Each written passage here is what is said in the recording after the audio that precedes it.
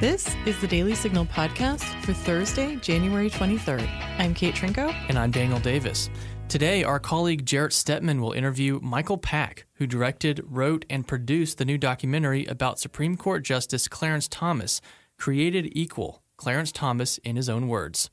That movie is set to hit theaters on January 31st and will later be released on PBS. And if you're enjoying this podcast, please be sure to leave a review or a 5-star rating on Apple Podcasts and encourage others to subscribe.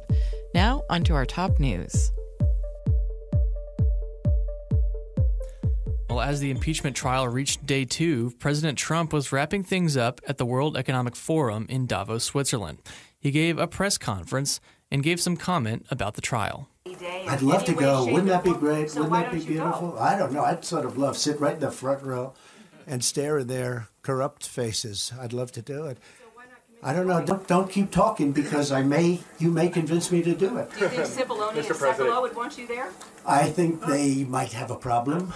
Mr. President. I think they might. And by the way, I think they've done a really good job. And I think the other side has so lied. I watched the lies from Adam Schiff. He'll look at a microphone, and he'll talk like he's so aggrieved. These two guys, these are major sleazebags. They're very dishonest people. Very, very dishonest people. Representative Adam Schiff, one of the key figures in the House's impeachment proceedings, and now a House manager speaking in the Senate, made the case against Donald Trump on the Senate floor via C-SPAN. Only one day after Special Counsel Mueller testified before Congress, empowered in the belief that he had evaded accountability for making use of foreign support in our last election, President Trump was on the phone with the president of Ukraine, pressing him to intervene on President Trump's behalf in the next election. Schiff also, using an ABC News clip, suggested Trump's words to the media showed he was advocating for Ukraine to take action via C-SPAN. There is no question that President Trump intended in pressing the Ukraine leader to look into his political rival. Even after the impeachment inquiry began, he confirmed his desire on the South Lawn of the White House, declaring not only that Ukraine should investigate Biden, but that China should do the same. Let's see what he said. Mr. President, what exactly did you hope Zelensky would do about the Bidens after your phone call? Exactly. Well, I would think that if they were honest about it, they'd start a major investigation into the Bidens. It's a very simple answer. They should investigate the Bidens, because how does a company that's newly formed, and all these companies, if you look at, and by the way, likewise, China should start an investigation into the Bidens, because what happened in China is just about as bad as what happened with Ukraine.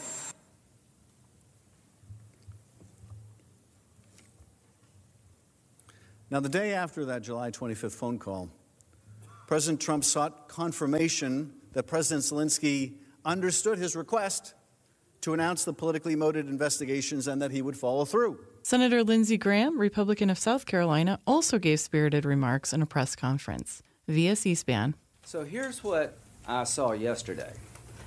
I saw an effort to ask the Senate to ignore every privilege that President Clinton was able to exercise, Nixon was able to exercise, and to suggest to the Senate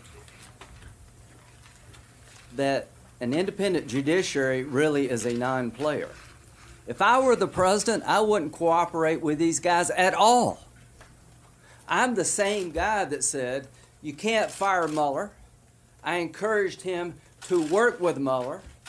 Mueller is a man of the law. Schiff, Nadler, and Pelosi impeached this president in 48 days. I wouldn't give them the time of day. They're on a crusade to destroy this man. And they don't care what they destroy in the process of trying to destroy Donald Trump. I do care. So to my Democratic colleagues, you can say what you want about me, but I'm covering up nothing. I'm exposing your hatred of this president to the point that you would destroy the institution. Adam Schiff, one of the House impeachment managers, rejected the idea of trading with Republicans for witnesses. Some Republicans had suggested allowing Democrats to subpoena John Bolton, the former national security advisor, in exchange for Republicans getting Hunter Biden to appear. Schiff said there's no chance. "This isn't a fantasy football trade," he said. "This isn't, we will offer you this if you give us that, or offer a witness irrelevant and immaterial with no relevant testimony, but a witness that allows us to smear a presidential candidate if you give us a witness. That's not a trade. Trials aren't trades for witnesses."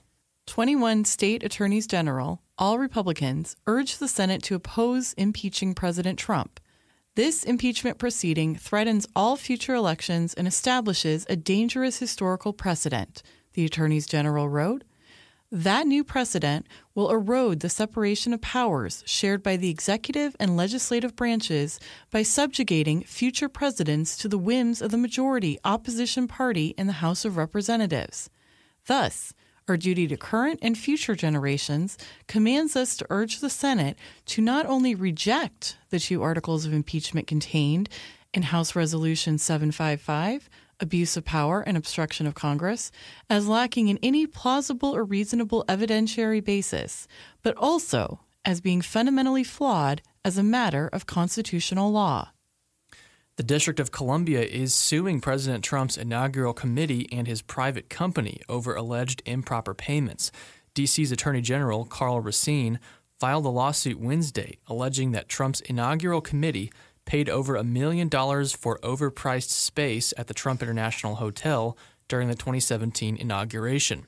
He argues that broke the district's nonprofit laws.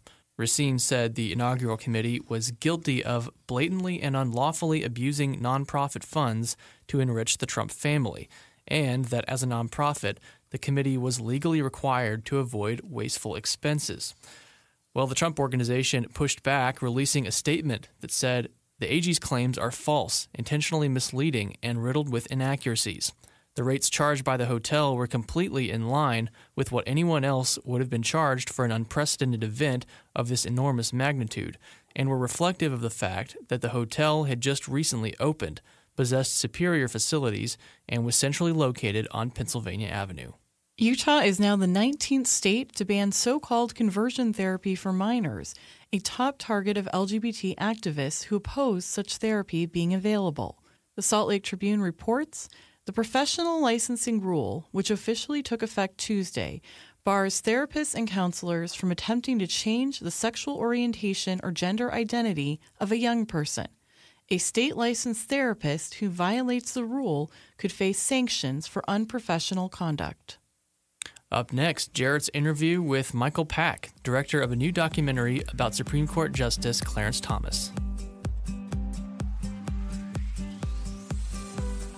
If you're tired of high taxes, fewer healthcare choices, and bigger government, it's time to partner with the most impactful conservative organization in America. We're the Heritage Foundation, and we're committed to solving the issues America faces. Together, we'll fight back against the rising tide of homegrown socialism, and we'll fight for conservative solutions that are making families more free and more prosperous. But we can't do it without you. Please join us at heritage.org.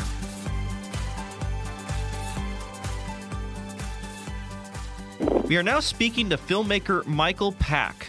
Pack is the director of the soon-to-be-released documentary, Created Equal, Clarence Thomas in His Own Words. The movie is set to come out on January 31st. Michael, thanks so much for joining us on the Daily Signal. Thank you for having me.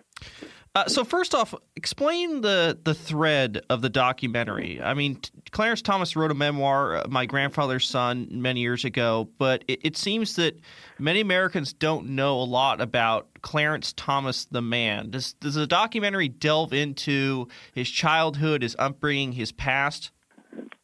It does. I mean, exactly. Most Americans don't know about it. And really the purpose of the film is to tell his whole story and to dispel the myths and fabrications that have grown up over the years. So the format of the film, it's called Created Equal, Clarence Thomas in His Own Words, because it's mainly Justice Thomas speaking directly to camera and telling his story from birth all the way up to today. And it's based on a 30-hour interview that I conducted with Justice Thomas and Ginny, his wife, and only them. And you don't hear, there are no other interviews. He tells his story as he sees it from the very beginning, right to camera. There are recreations, there's archival footage, there are stills, but there's no other interview. You see you hear the story from Justice Thomas because it's a great story, and in talking to people, he was overwhelmingly the best to tell it. He's a great storyteller with a wonderful voice. Yeah, that really will be something, especially as Thomas is notably quiet on the Supreme Court. Getting to actually hear this from Thomas himself seems to be one of the most interesting aspects of this documentary. Now, one thing that really struck me is certainly about Thomas's life is his kind of political transformation. I mean, obviously had a rich experiences growing up. Grew up in the, at the time, still segregated state of Georgia. Obviously, some harrowing times there. But he really had a political transformation. I mean, he really was, as a young man, a man of the left. I think he even had supported the Black Panthers and ended up as an appointee of the Reagan administration, obviously an appointee to the Supreme Court of Republican President George H.W. Bush. Can you kind of explain that transformation? Because it seems kind of wild on its face. Well, that's right. I mean, that's one of the reasons it's a great story, because it's a story, not only a Horatio Alger story of going from dire poverty and segregation, as you said, to the highest court of the land, but of these political, emotional, spiritual changes. And he's very articulate about it. As you say, he was born in the South. He was born in Pinpoint, just outside of Savannah, a Gullah Geechee area. So he grew up speaking a dialect, a Geechee dialect, not even English. They were dirt poor. His mother worked in a crab factory. But, they had a lot to eat. It was relatively idyllic. And then she moved to Savannah, where she worked as a maid and took care of Justice Thomas and his brother. But she just couldn't make ends meet. He was hungry. He was cold in the winter. She'd take him to school. He'd wander the streets. It was really dire poverty of a kind few experience, and in the midst of the segregated South. So then, when he was about 8, she brought him to her father, his grandfather, to raise, because she realized she couldn't take care of them. And that is what turned Justice Thomas's life around. His grandfather, who was poor and nearly illiterate, but he had a small home heating oil business. He gave Thomas and his brother a decent home, discipline, hard work, values. He had converted to Roman Catholicism. He sent them to parochial school, also a segregated school, but run by Irish nuns who gave him more discipline, a great education. And that really turned his life around from the sort of drifting in poverty to this new path. And he was so successful, he wanted to study to be a priest, and he entered seminary. And he would have been one of the first African-American priests in Savannah. But as you implied, or as you said, he became disenchanted with all that. It was the late 60s, and in one notorious incident, he was watching the Martin Luther King being shot on TV in 68, and one of the seminarians said, "I hope that son of a dies." And that was just too much for Justice Thomas. There was just too much racism there. The church was doing too little about civil rights. And then he flipped and felt, no, this is all wrong. And he decided he lost his vocation. He said he wanted to leave the seminary. When he told his grandfather kicked him out, the only home he had ever known, and he was adrift. And he became an angry black man. He felt race and racism explained everything. His grandfather was a sucker. But he was, on his own. He had to go wherever he could. He happened to have a full scholarship at Holy Cross College in Worcester, Massachusetts, Catholic school. And he went up there, and there he partook, as you said, in the black radicalism of the 60s. He helped form the Black Student Union. He engaged in walkouts. As you said, he invited a Black Panther to come speak on the campus. And as Thomas said, they were supporters of everybody who was in your face, Angela Davis, Huey Newton, whomever.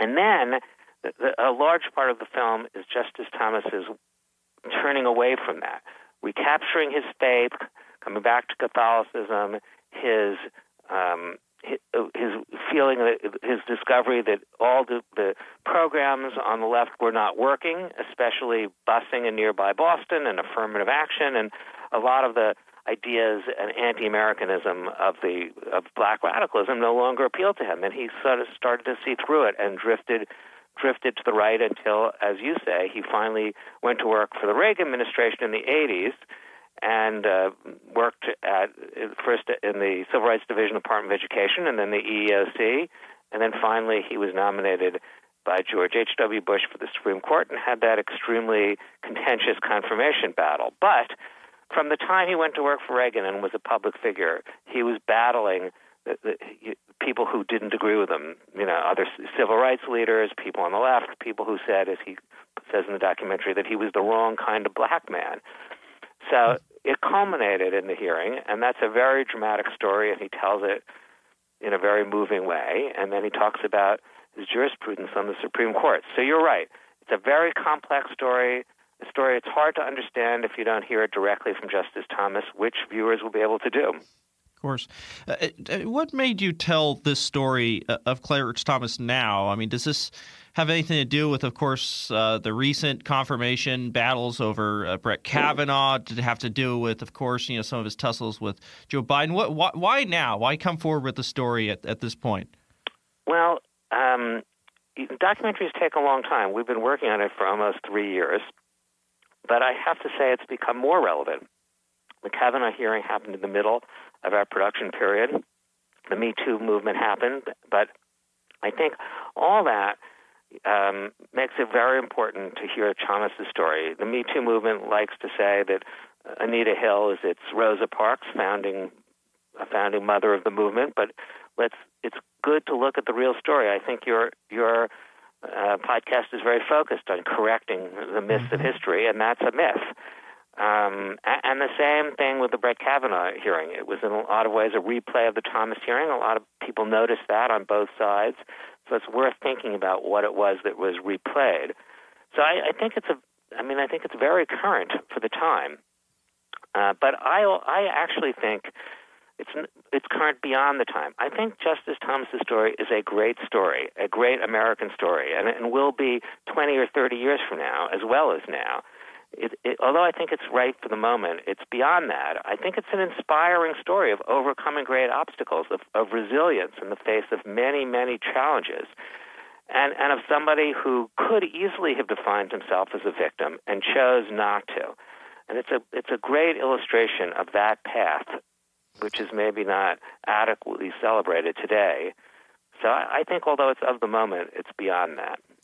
Yeah, absolutely. And to get more, especially the connection to now modern politics, you could say, one of the more interesting aspects in the movie is getting into his Thomas's confrontations and his battles in the Senate, especially with now, presidential candidate Joe Biden, who was the chairman, I believe, of the Judiciary Committee at the time.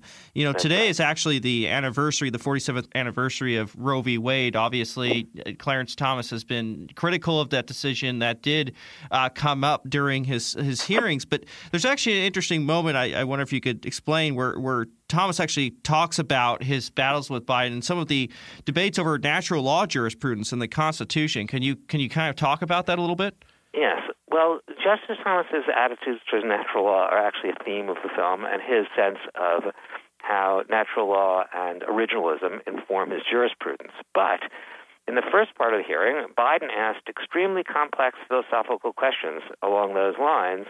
But for Justice Thomas, they were a meandering way to get him to say something about Roe and to commit himself. And I think this was the first part of the hearings. Some people don't remember that his hearings had two parts.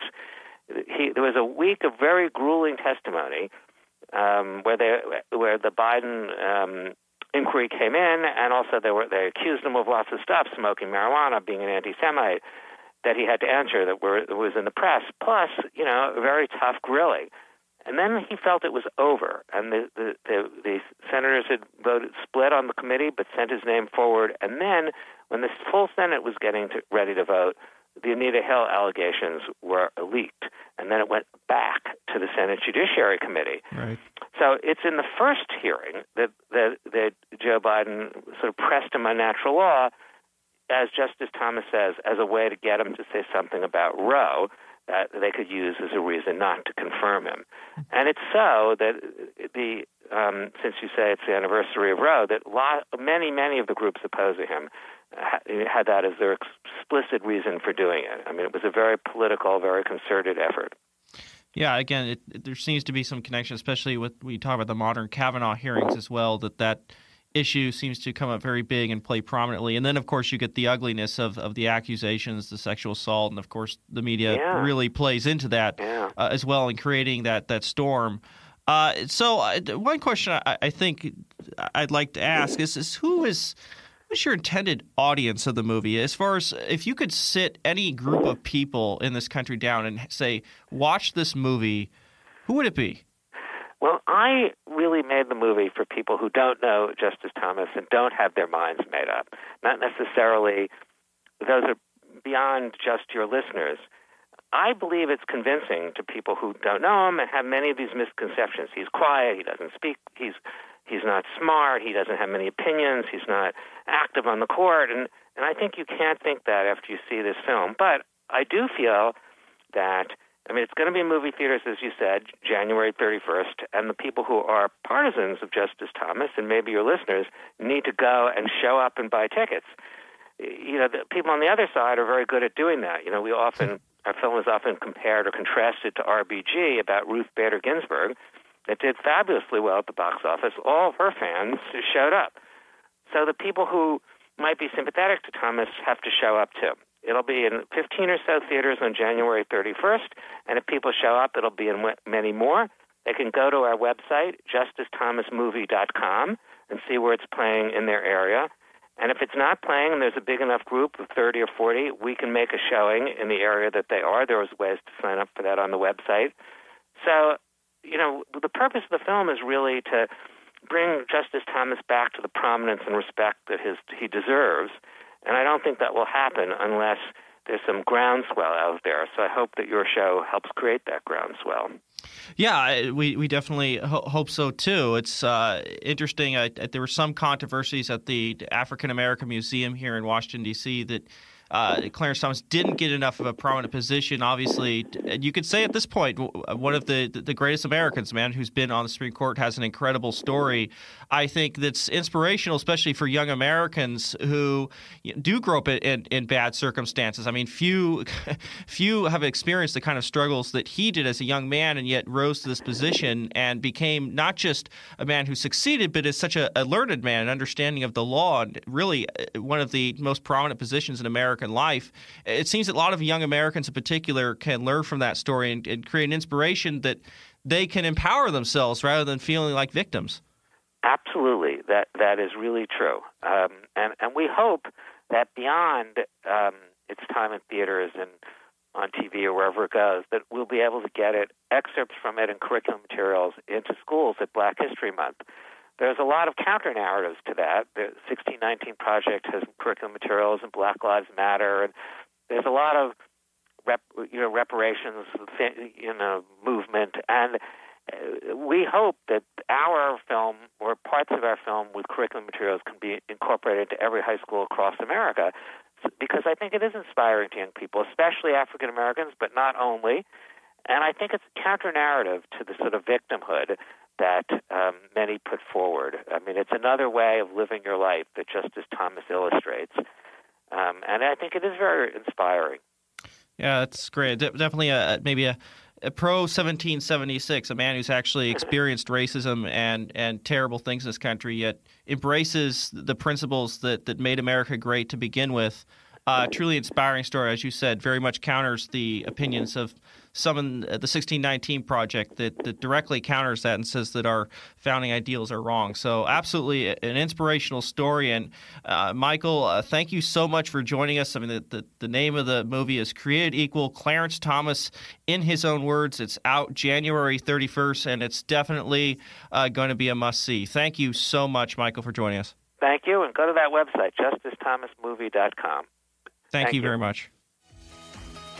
That'll do it for today's episode. Thanks for listening to the Daily Signal podcast, brought to you from the Robert H. Bruce Radio Studio at the Heritage Foundation. Please be sure to subscribe on Apple Podcasts, Google Play, or Spotify, and please leave us a review or a rating on Apple Podcasts to give us any feedback.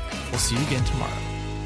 The Daily Signal podcast is brought to you by more than 500,000 members of the Heritage Foundation. It is executive produced by Kate Trinko and Daniel Davis. Sound design by Lauren Evans, Thalia Rampersad, and Mark Guiney. For more information, visit dailysignal.com.